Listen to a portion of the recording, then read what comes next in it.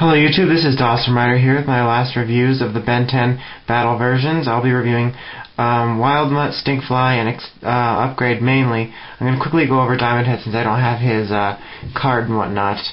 I picked him up in the 4-pack that also included Chromastone Ben 10 and Alien Force Ben 10, so that's why I don't have his card and stuff. It was on clearance and I never found his battle version, so I thought why not.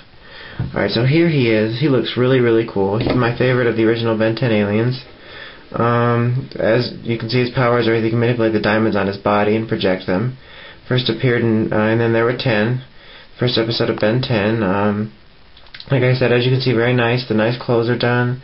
Omnitrix symbol. He's done this really cool, clear blue color, kind of like a clear variant of his normal self. Just the back. As you can see, his hand's done in a spike style if you're spiking it. And these things in the back can come out just like the original figure. And you can put it in his hands if you want, but I'm not going to do that right now. But overall, he's really good. This is what they should all be like. A nice change to the mold to make him look more battle version-like. I give him a 9 out of 10. Alright, so let's take Diamondhead out of the way.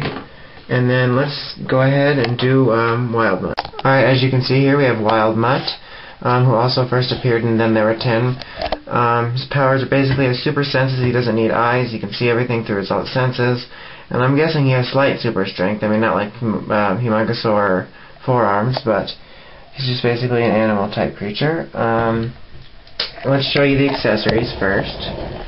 Let's take the figure off.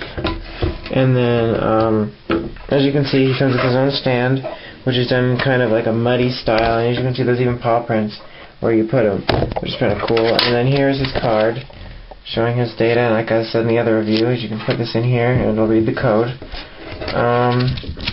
And here is his world, so you can put that on the back of his stand, so that now also accessories wise, he comes with the drooling parts. This is for his mouth, and let me take this off here. This is for his claw. I think it's supposed to be like a clawed drool thing, I don't know. The figure itself is pretty nice. It's basically the same mold as the original, just with the clear arm. It's done really nice. I mean, the color's right and everything, and these little things are done nice. I don't like the holes there. They could have covered those up. He's got the barcode here, but overall he's pretty nice looking. I mean, since they were going for the drool feature, except for this white part here, which could be conceived as drool, or excuse me, perceived as drool. I don't know why they had to make this orange clearness. It just kind of looks off. I don't know. He kind of looks like a hologram.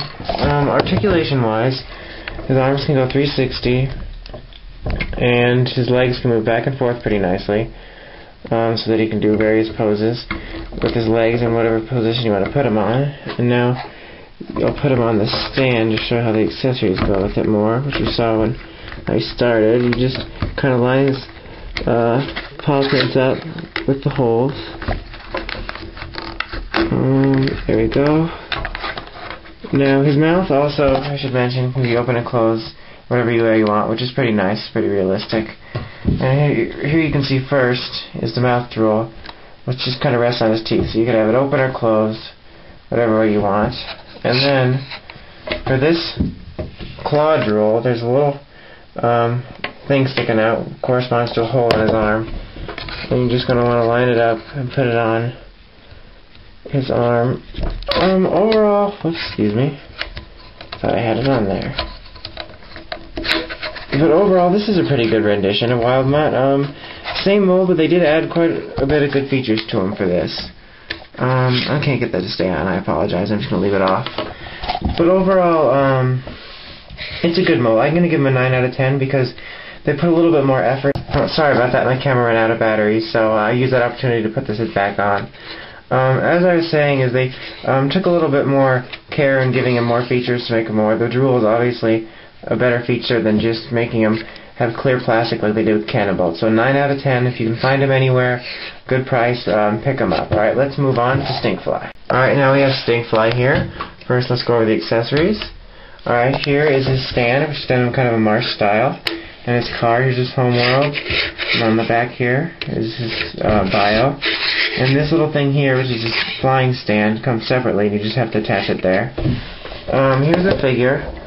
Again, he's basically the same mold as the last one, same figure basically, just with these things that come off that you attach on here to make it seem like he's shooting goop.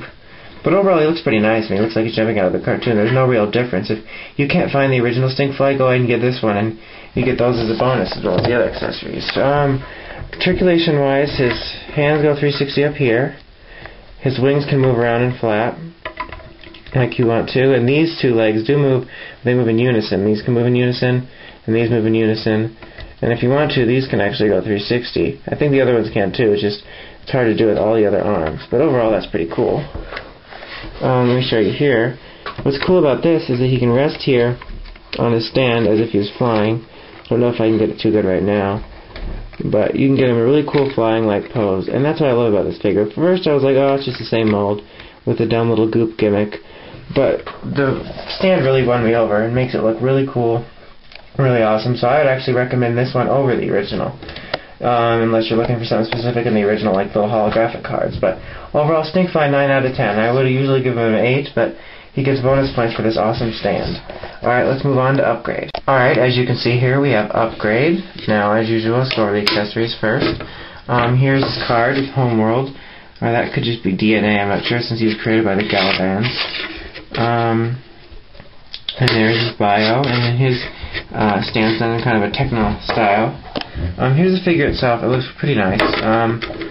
Again, it's actually a slightly different mold than the original. The original mold just had the hands that kind of just went down straight, but these kind of have curved arms, as you can see. The rest of them is in pretty much the same cartoon style.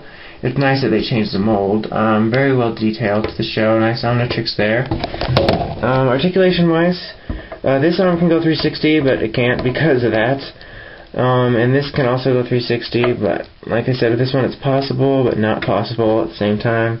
His head can go 360, and his legs can move forward, a little bit back, forward, and a little bit back. Let's just put him on the stand. I'll talk about him for a sec. Overall, it's nice that they changed his mold, which I really like that. They changed his mold like Diamondhead, but they could have done something a little cooler. I think they just tried to give him a look like, with his hands, like maybe that he was going into technology. I don't know what they were going for with that. I mean, on one hand it's nice they changed his mold, but he's just kind of boring and doesn't do much. And it doesn't really add to his mystique, I guess. To me, I'm going to give him a 7. I'd say that if you're looking for cartoon accuracy, go ahead and pick up the old one if you can find it. I mean, it's definitely nice to change the mold, like I said, but they could have done something a little bit different. But it's kind of hard to do for upgrade. So overall, he's 7 out of 10. So this will be my last Ben 10 review for a while until Alien X comes out, or the new 10 for Alien 4 Season 3 and Evolutions, unless I maybe decide to do the original Omnitrix FX, maybe. If anybody wants to see that, just let me know, but other than that, it'll be my last one for a while. So, until next time, this is Dawson Ryder, signing out.